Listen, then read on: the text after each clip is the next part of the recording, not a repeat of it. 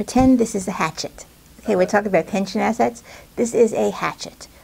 During the marriage, the assets that are accumulated during the marriage are marital. Each gets half. When it comes to IRAs and it comes to quadros, pursuant to the final judgment, they get divided.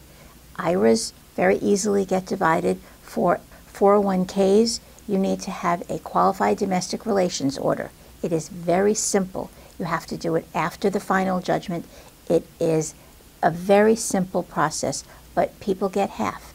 If they had assets in their IRAs and their pension plans and their 401ks prior to the marriage, those assets remain theirs, and there would need to be, the plan administrator would figure out how much the premarital assets are.